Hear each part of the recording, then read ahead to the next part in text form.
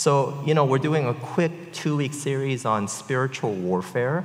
So last Sunday, if you joined us, we asked the question, who is the devil? Who is Satan?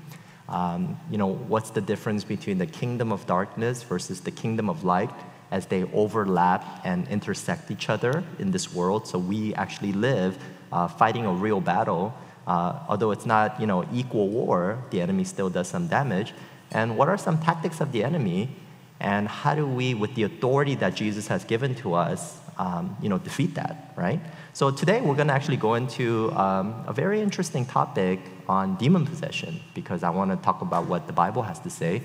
So, before we go into this topic, we actually have a video for you guys, and just kind of like set the stage. So it's from a really famous movie, so you guys are pretty familiar with it. But yeah, let's play the video, and then we'll get started with the sermon. Courtesy of your hall is somewhat lessened of late. Theoden King. He's not welcome.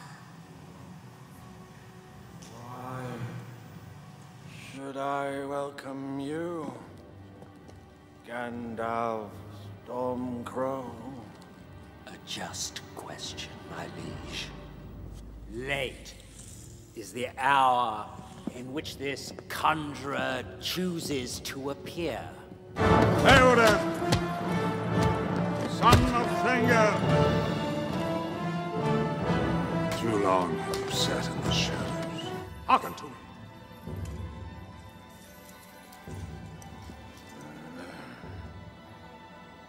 I release you from the spell.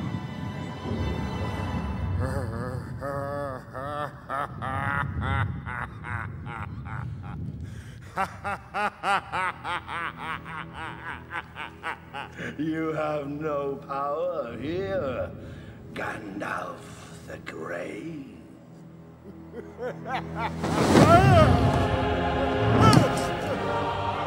I will draw you, Saruman, as poison is drawn from a wound.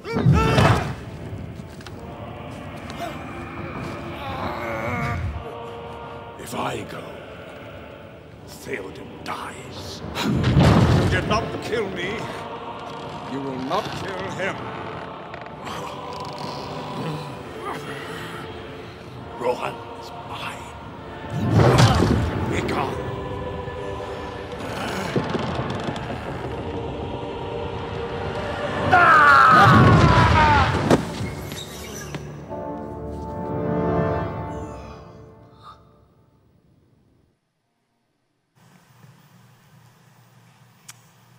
Wow, so cool, huh? Such one of the greatest movies ever made. If you have not seen it, you have to go see it, right? Can I get it? No, I don't want to get it. No. We're in a worship service. We don't want to say amen on Lord of the Rings. So, because some of you guys were ready, huh? You guys about to shout out amen. We encounter a very interesting question today.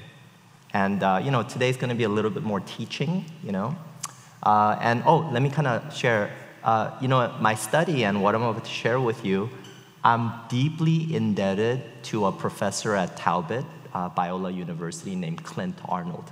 So he used to be my professor. I actually graduated from Talbot, and he really taught me a lot about spiritual warfare, and the demonic. And so I remember as I was preparing the sermon, I was like, oh yeah, I remember what he said. So I went back and read his books, and I was just reminded of just kind of like things that he shared. So deeply indebted to him, very thankful for him, a great guy.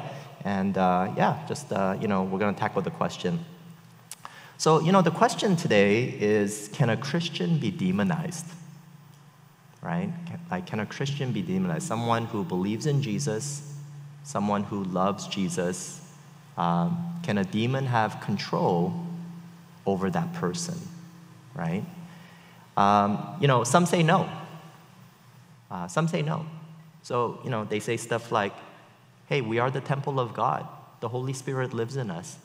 How can a demon and the Holy Spirit share the same space? You guys ever heard that argument before? Right? Holy Spirit and demon cannot share the same space. So obviously, there can be no demon inside of us. Demons can be outside of us, harassing us, oppressing us, tempting us, but a demon can't be inside of us. So a lot of people use the temple of God argument.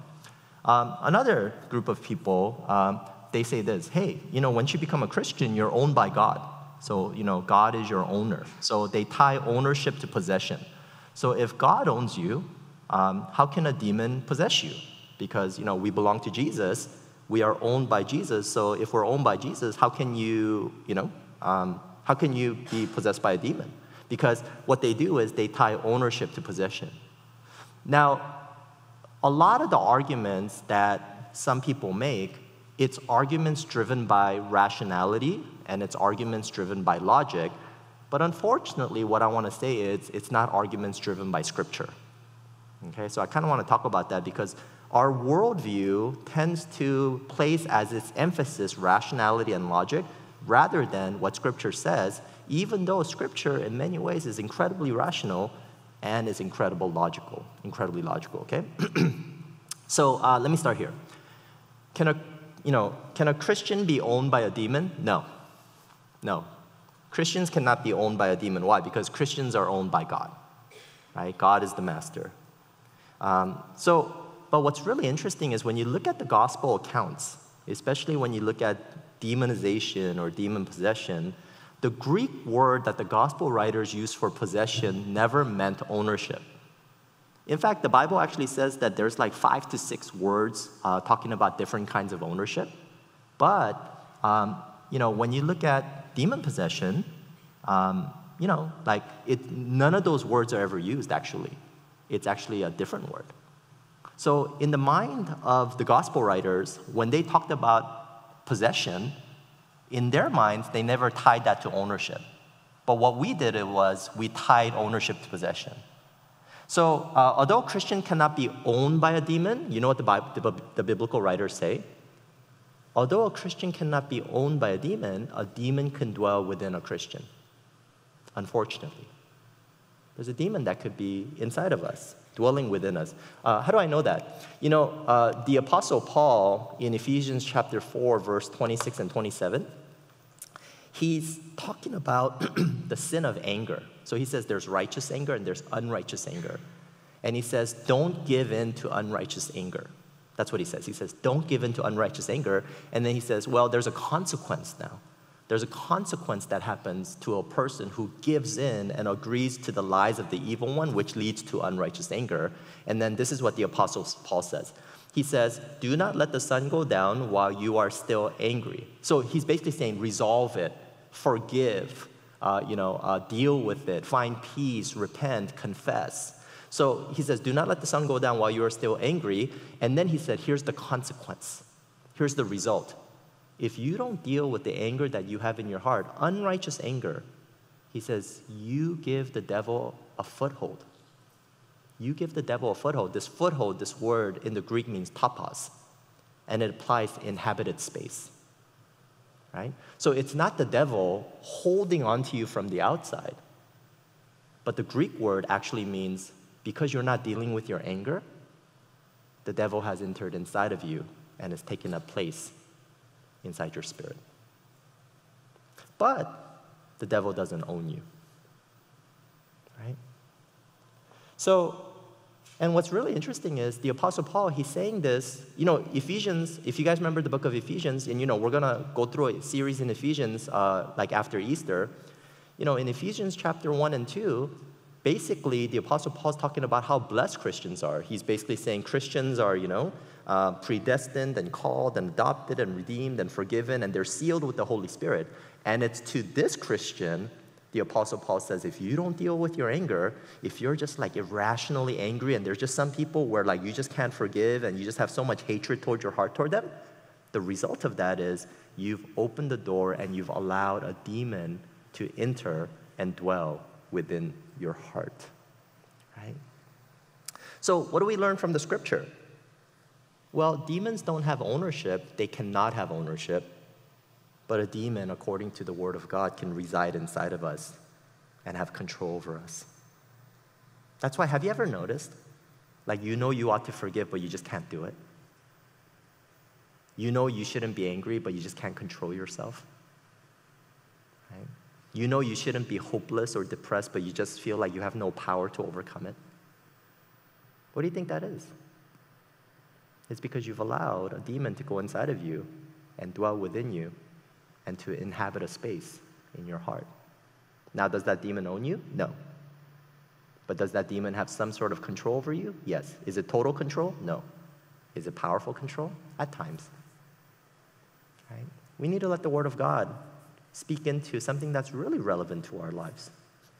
The Apostle Paul says in Romans chapter 6, verse 12, he says, "Therefore do not let sin reign in your mortal body so that you obey its lust." You know what's really interesting is, like, we take this verse and we interpret it not fully the way the Apostle Paul wants us to, right? So, basically the Apostle Paul, he's giving us a warning, right? He goes, hey, don't let sin reign. Another word for reign is rule. Another word for rule is to have control. So basically the Apostle Paul is like, don't let sin rule.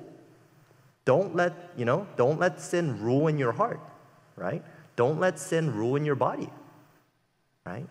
And we tend to think sin is just only flesh, sin is our sinful craving and our desire for sinful things. But this word sin is actually a very general word that could imply devil, flesh, or the world, right? So basically, according to the Apostle Paul, what he's saying is, do not let your flesh reign. Do not let your flesh have control. Do not let the world have control. Or the Apostle Paul could be saying, do not let the demon have control. Right? Do not let the demon have control, that you obey its lust. So sin can reign. It could have a powerful control, powerful influence, but through different means. For some of us, that control comes from the world. Others of us, that control comes from our sinful flesh. And others of us, that control could potentially be demonic. Right? We don't know. But what I'm saying is, if you just completely ignore the demonic, then you might be going to go see counseling and therapy, and you might be wanting to read your Bibles harder and serve more and go out to small group. And there's always that nagging sense in the back of your mind that no matter how much you do, you seem to be chained. Why? Because we completely ignore the spiritual demonic realm that actually might have control over us. So we have to look at the scriptures. We have to look at the Bible to see what the Bible has to say. Because, in our logic, in our rationality, right, we say stuff like this. Oh, Christians can't be possessed by a demon, right? I don't know about you guys, but that's kind of how I grew up. People told me, oh, Christians can't be possessed by a demon. Christians can't be controlled by a demon, right? All we have to do is repent and confess, and everything will be okay, right? I don't know if the Bible actually says that. That seems like more of a logical conclusion coming from our minds rather than what the scriptures teach us. Because when you look at the scripture, there seems to be this evidence of possession found in believers, in Christians, right? In Luke chapter 13, Luke tells a story about this crippled woman. This crippled woman was part of the synagogue. She sat under the Old Testament teaching of God's word. She worshiped God in the synagogue, right? She was a faithful member. And Jesus comes, and she had this crippling disease, this back, she was bent over. And she just thought it was a physical problem. And then Jesus looked at her and said, "Daughter of Abraham," which back then was actually a mark of salvation, and said, "Satan has bound you for 18 years. Jesus applied her sickness to demons. So he cast the demon out, and now she's healed. Right? Now, what's really funny is people read that and go, oh yeah, must have not have been a Christian. Right? That's their first response. Oh, must not be a Christian. Why? Because demon possessed. There's nowhere in the Bible, in Luke chapter 13, when you go through it, that shows any evidence that person's not a believer. In fact, when you look at the passage, you would assume that person is a believer. You know what I'm saying? Like, you have to work hard to believe that person. The only reason why you would think that person's not a believer is because that person was possessed by a demon. Right? But then there's another passage. You guys remember Acts chapter 6, Ananias and Sapphira? Right? You know, the church is blowing up. You know, thousands of people are coming to Christ. The church forms. And the Bible actually says the practices of the churches, they're devoted to God's word, prayer, the breaking of bread, and to the teaching of the apostles. You know who was a part of that devotion? Ananias and Sapphira. Right? Ananias and Sapphira. And then there was a time for offering. There was a time to give offering, and maybe Ananias and Sapphira, they grew up really poor. You know, so finances had a deep control over them. You know, I know people who grew up poor, they have the hardest time tithing. They have the hardest time being generous. Because, you know, like, they know the value of a dollar. So, you know, Ananias and Sapphira, maybe like they struggled with that. So, you know, but then they also struggled with shame and pride. So, you know, they saw Barnabas devote a whole field of land, and they're like, maybe I need to do the same. But they couldn't do it. So they only, you know, they sold the entire land and only gave half the profits. And then Peter looks at them and says, how has Satan so filled your heart? That's the exact word. How has Satan so filled your heart? Right? And so Ananias and Sapphira were possessed. But what's really interesting is we look at the scriptures, right? And we look at Ananias and Sapphira and we're like, oh, no. They're not Christians. They're not Christians. Why? Because their hearts were filled by Satan? Where in Acts chapter 6 does it give evidence that they were not Christians? In fact, if you just read Acts chapter 6 at face value, you would naturally assume that they were Christians. They were part of the church. They were devoted to God's word, right? Just because you sin doesn't make you not a Christian, then none of us would be Christians here. You guys ever, like, not give your full offering one time? Right? I remember, like, you know, these little kids. I used to be an elementary pastor, and we used to do offering with elementary kids. And one kid put $5 down and took $3 back. Because, you know, he's like, hey, my mom only wanted me to give $1. I'm going to give $2. I want $3 back. Right? So, I mean, if we sinned and that shows we're not a Christian, none of us would be believers. Right? So what's really interesting about Luke chapter 13 and Acts chapter 6 is Scripture never says that these were non-believers. So we should assume that they're believers until proven otherwise, right? But then this is where we bring our rationality and our logic. We go, oh, no. They must be unbelievers because they were possessed. Right? Did you know that Luke speaks of Christians practicing demonic arts? Right? The text seems to imply that Christians were possessed by demons. You know, in Ephesus, when there was a great revival going on, huge revival, Luke writes this. He says, part of the revival of Christians was many also those who had what? Believed. They believed. Kept coming and confessing and disclosing their demonic practices. And many of those who believed, practiced magic, brought their books together. These are demonic books that they used to get into the demonic realm, to be filled with demons. Began burning them in the sight of everyone, and they counted up the price and found it to be 50,000 pieces of silver, which is like millions of dollars. Right? This was in Ephesus. Do you see how much demonic control was in the church of Ephesus? That's why the Apostle Paul had to write so much about spiritual things. Right? And remember, the key word here is this. They believed. They're Christians, practicing the demonic arts on themselves. Right? That's why Paul says what in Ephesians 4? Don't give the devil a foothold. What does Paul say in Ephesians 6? Put on the full armor of God. What does Paul say in Ephesians 1? Jesus has defeated all the demonic realm in this world. Why? What's going on? Context.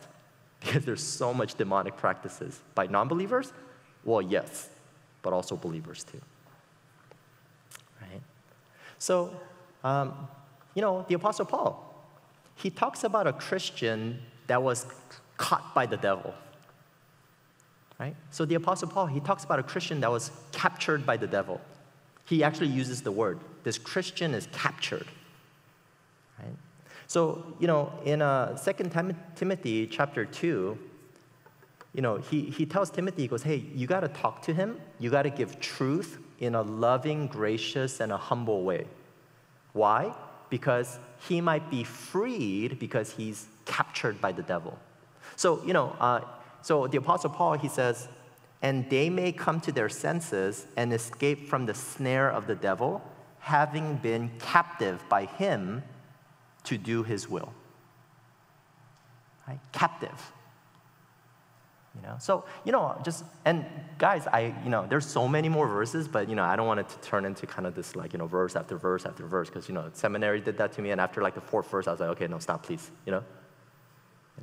So, I'm just showing you, right? When you kind of look at Scripture at face value, my conclusion is there were believers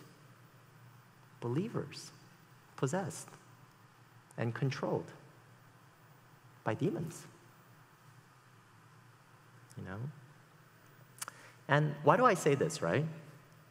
Because for some of us, we try to fix our problems by doing everything but renouncing the demonic activity that is in our lives.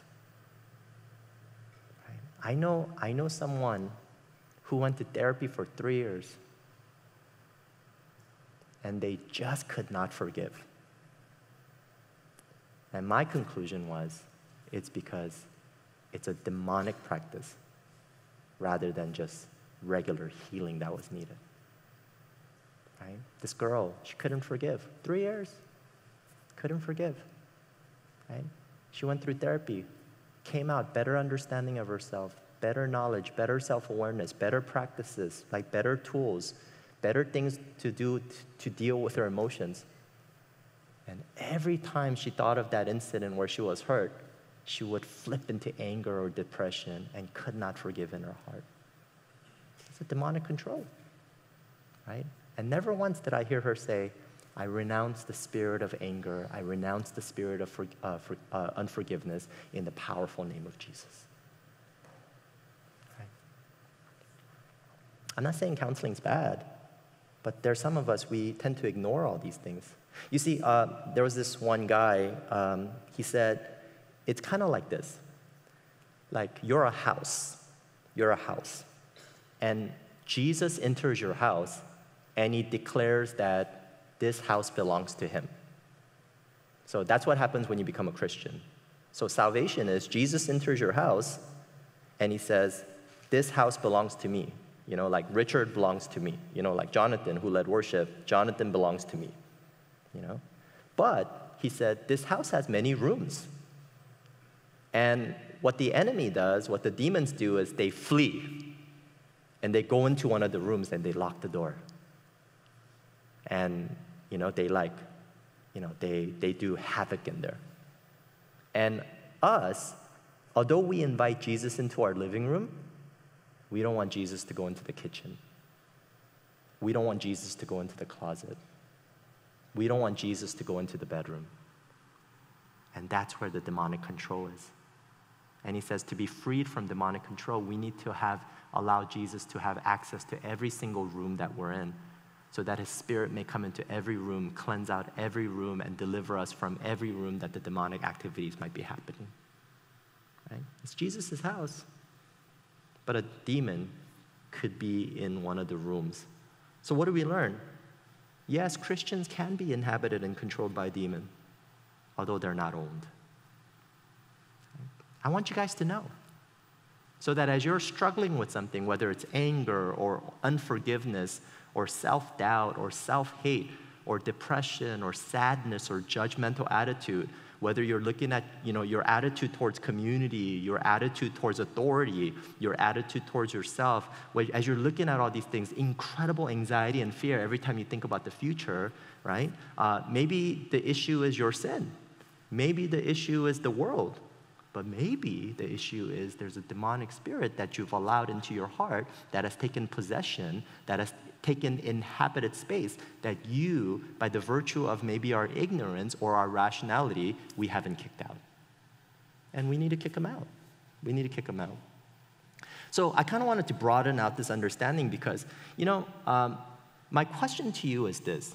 How do you read Scripture?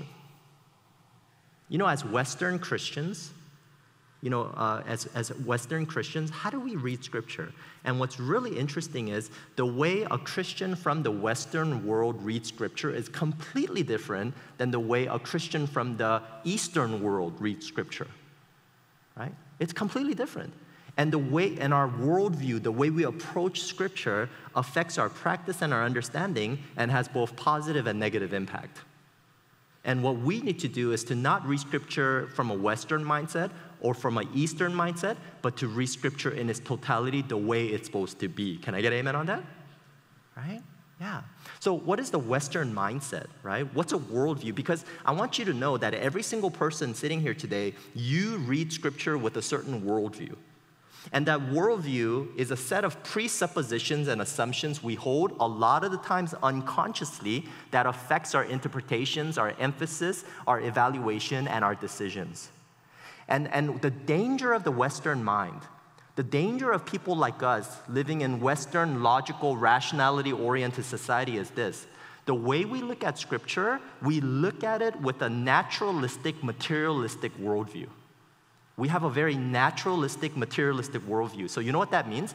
We're Christians, so we'll never say stuff like miracles don't exist, or healing doesn't exist, or supernatural doesn't exist, or demonic doesn't exist. We're Christians, we won't say that, but you know what we do? Because we have such a Western mindset, we minimize and we devalue the things that the Scriptures talk about consistently and clearly, right?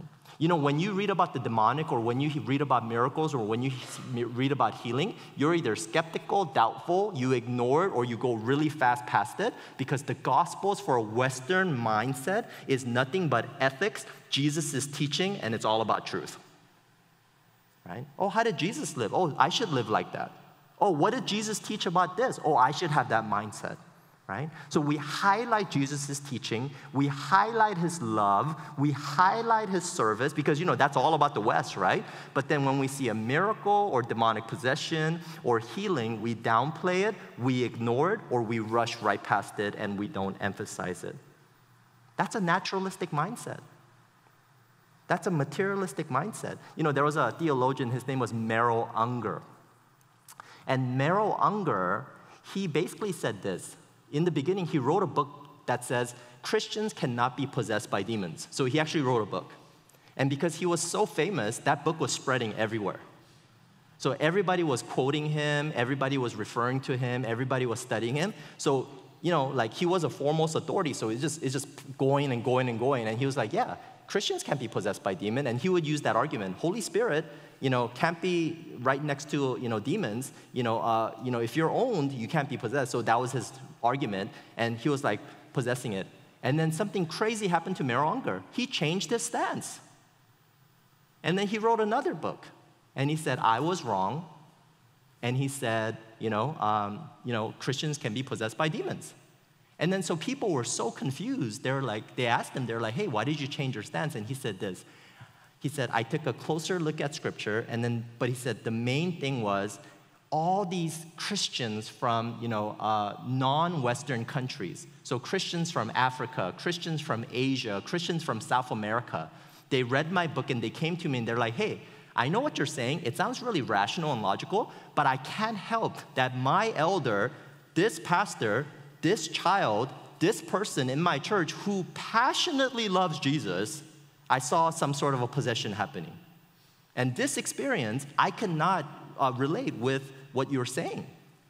And he heard so many of those stories, he was so shaken, he went back to the Scriptures, reread it all over again with what? With a different worldview, with a different mindset, right? He actually emphasized and highlighted the supernatural, the spiritual world, the demonic, the healings, the miracles. And then when he looked at Scripture with a different lens all over again, he came to a conclusion that miracles do exist and demons can possess people, right? So my question is this.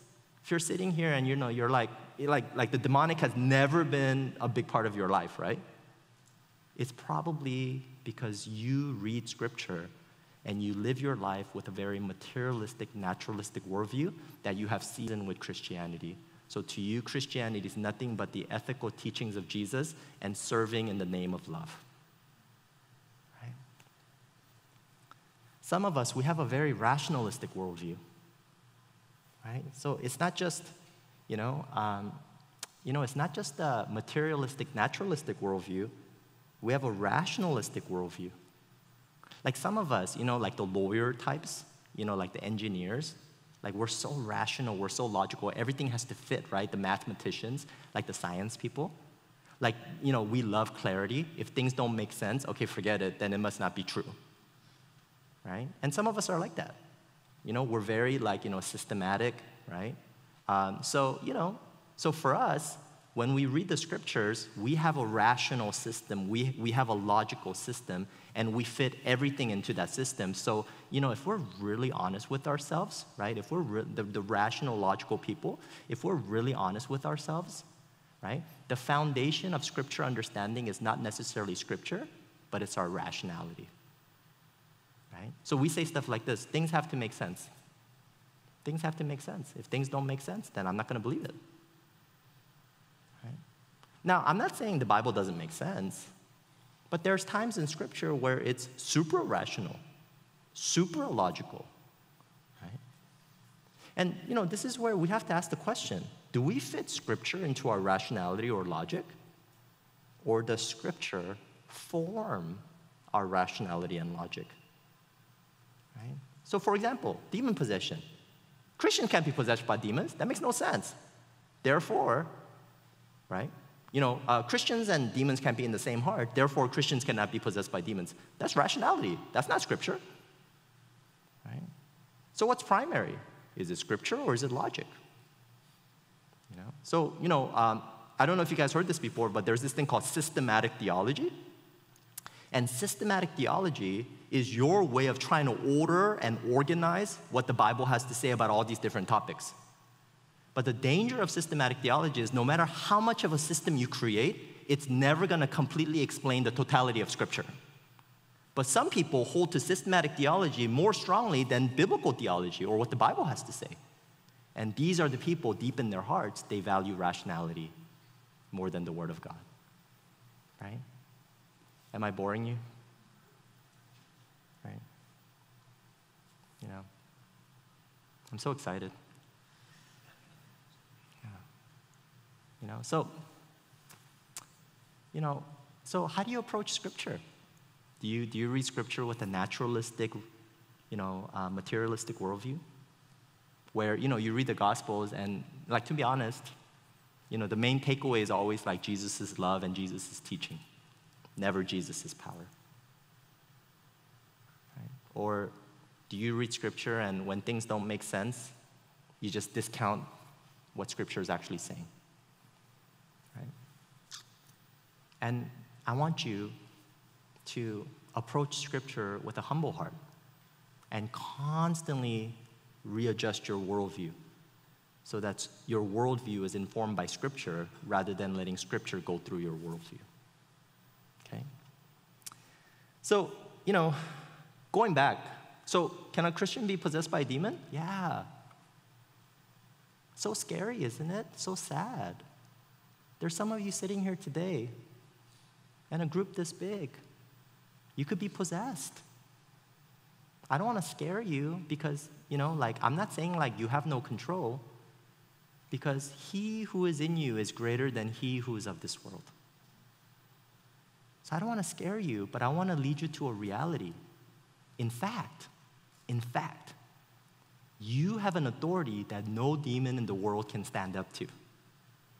You have an authority that no demon in the world can stand up to. And I want you to exercise that authority in Jesus' name so that you may truly be free. You may truly be free. Right? Because that's what it's about. It's about freedom. Right? It's about freedom. You know, what we learn about the devil is he is a tempter and an accuser. The devil is a tempter. The devil is an accuser. So that's basically how he works. You know, I don't want to call the devil a two-trick pony, right? But the main instruments that he uses temptation and accusation in that order. Always the same. He uses temptation, and then right after temptation works, he uses accusation.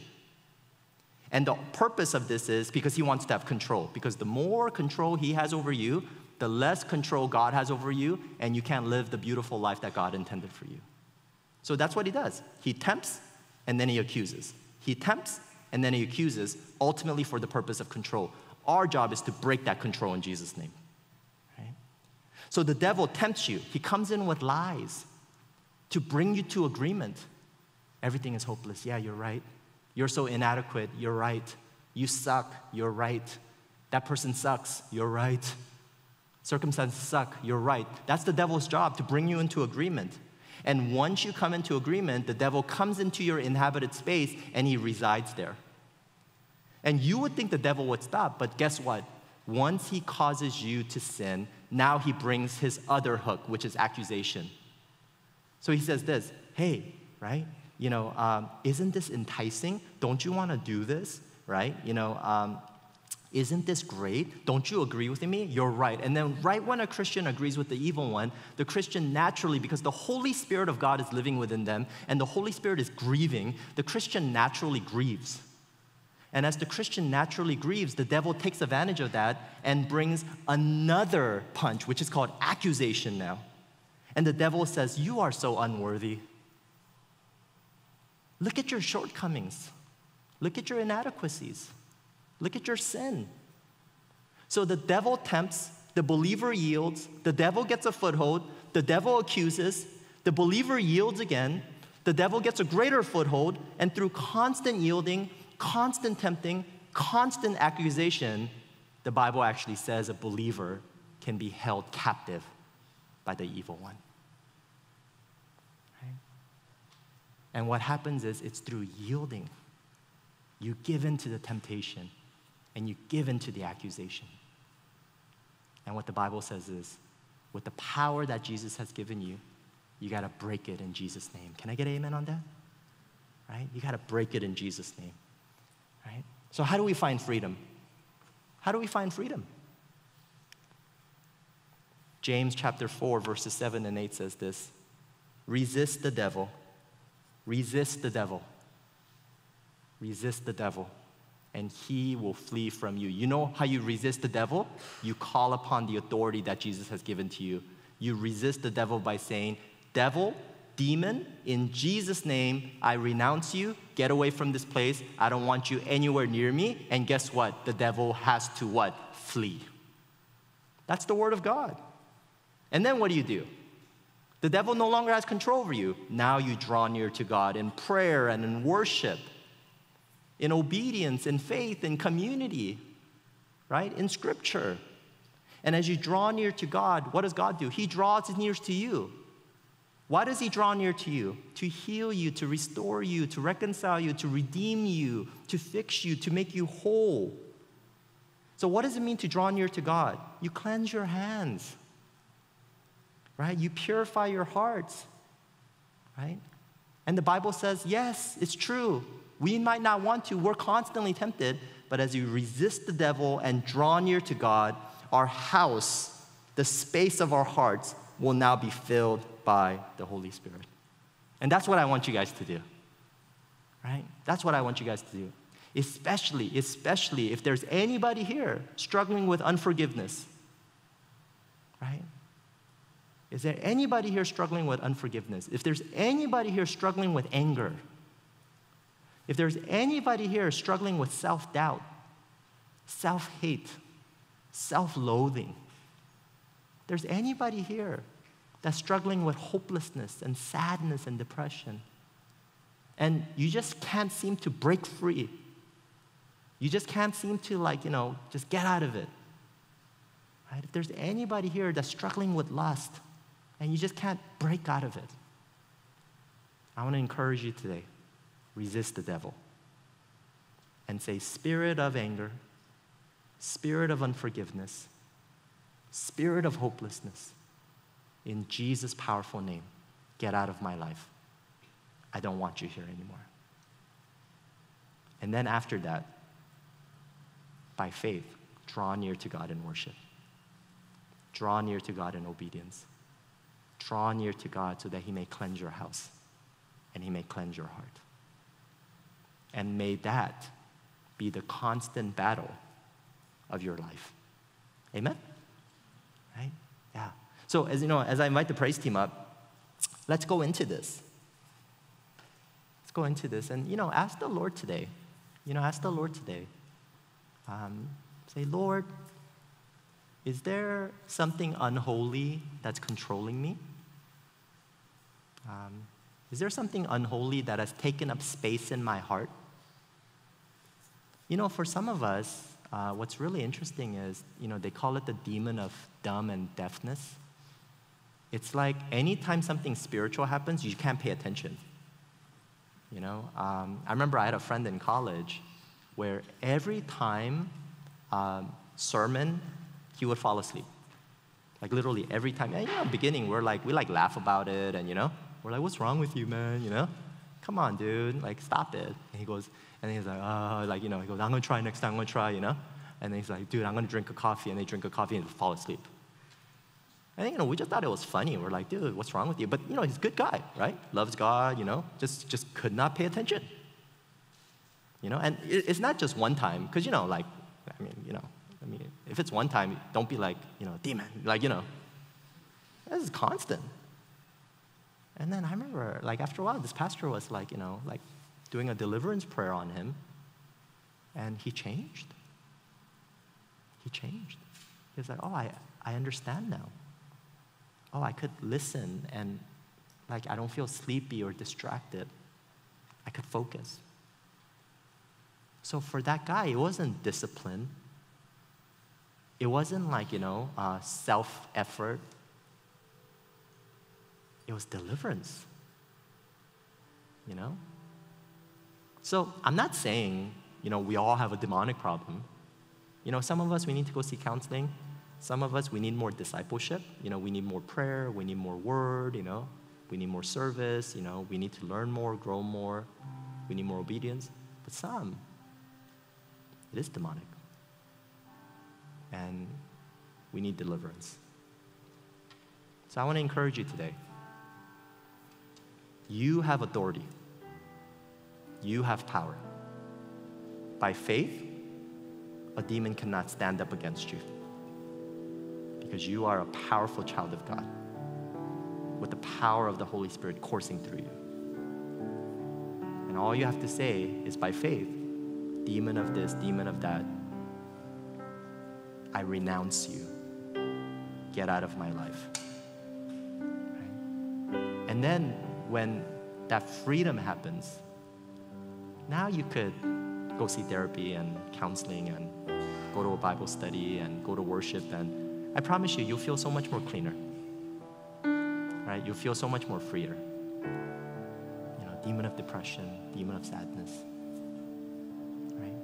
Now, there's some where, the Bible actually talks about this, this kind can only come out by prayer and fasting, right? So there's, different degrees. It could be that for years you've been yielding, for years you've been yielding. And this is where I want you to have the courage and ask people to pray for you. Now, you don't have to go to them and be like, hey, can you cast out a demon out of me? You don't have to say stuff like that. But you should say stuff like this. Hey, I've been really having a hard time forgiving, and I really haven't forgiven this person in 5 years. And I know I should, and it's just so hard. Can you pray for me? And keep availing yourself to that. You say, hey, I've been trying to shake it off, but this feeling of sadness has been with me for 6 months. And, I'm trying to shake it off, and it's been hard. Can you pray for me? And this is where the body of Christ comes around. And enjoying the authority now. Where 2 or more are gathered in his name, he is with us. The power becomes stronger. So I want you to practice that. Pray for yourself and ask others to pray for you. I want to encourage you, our church, we're going to do a prayer week this week. So Monday through Thursday from 8 to 9 p.m. every day in the main sanctuary. Come and pray. Come and meet the Lord. Come draw near to Him. And come and lift up the friend, that you want to invite this coming Sunday to Palm Sunday. And pray that God would open their eyes, right? Yeah, so, I invite you to that. So, and then after, if there's anybody who needs prayer, please come up. We have prayer ministers, and please come up and receive prayer. So, Clint Hartle, my professor, a long time ago, he said, the best way to defeat demonic activity is when the church of God comes together and prays together. So, let's do that. Let's pray together. Let's pray together in Jesus' name, right? So let me pray for us, and then, let's really hear the things that God has to say to us. Let's pray. Father, in the powerful name of Jesus, we renounce and we expel any demonic activity in this place today. In the powerful name of Jesus, we expel the demon of anger, the demon of unforgiveness, the demon of lust. In the powerful name of Jesus, we expel the demon of hopelessness and sadness. We expel the deaf and dumb demon. In the powerful name of Jesus, we expel any demonic activity here. Demon, because of Jesus, you have no place here. We renounce you. Get out of here. Get out of the people of God. Father, we pray the Lord's Prayer. Deliver us from the evil one. Lead us not into temptation. And Father, by the power of your Holy Spirit, may there be forgiveness today. In the power of the Holy Spirit, may there be peace rather than anger. In the power of the Holy Spirit, may there be hope rather than hopelessness, joy rather than sadness. In the power of the Holy Spirit, may there be a healthy, God-centered self-image rather than self-hate. In the power of the Holy Spirit, may there be a biblical view of community rather than a warped, sinful view of community. And in the powerful name of Jesus, Lord, shine your light and bring us into the light. Father, if there's anybody who don't know you here, open their eyes, Lord, and show them the truth and the beauty of who you are. So God, we pray that you would break the hold that the enemy has over us, and that every house in our room, every room in our house would be cleansed and sanctified through your presence. So we thank you, Lord. Deliver us, Lord. Bless us, Lord. Bring your presence here. Do your powerful work. We thank you, Jesus. Bless your name. And in Jesus' name we pray. Amen. Let's rise together for worship and prayer.